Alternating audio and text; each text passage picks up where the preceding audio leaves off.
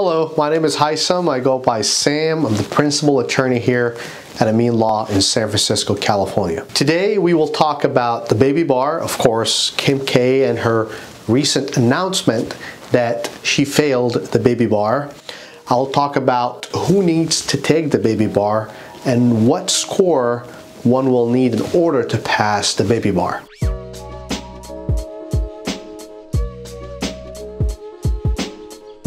So, by now, you have all heard that Kim is trying to become an attorney. With that being said, she failed the baby bar months ago. It is believed that she failed the baby bar back in June of 2020. Of course, the news just broke out a few days ago. Kim is or was doing a 4-year self-study through a law office program rather than the typical 3 years full-time program in law school, or of course the 4 years part-time program in law school. Because Kim is studying through a law office program rather than an accredited law school, after her first year she was required or is required to take what's known as the baby bar.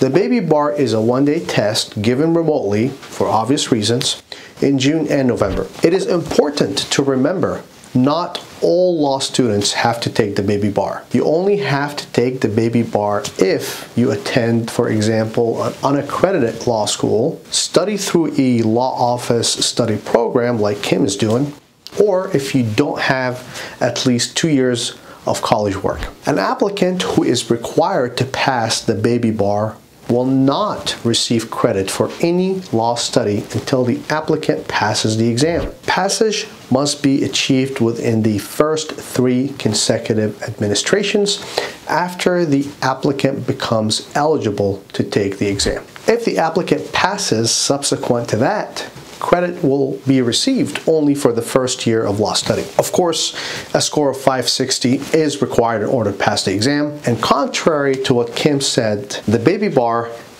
the one-day exam, is not easier than the actual bar. With that being said, I wish her the best of luck. If you enjoyed this video, I would greatly appreciate it if you can share it. Of course, don't forget to like, comment, and subscribe. Bye-bye.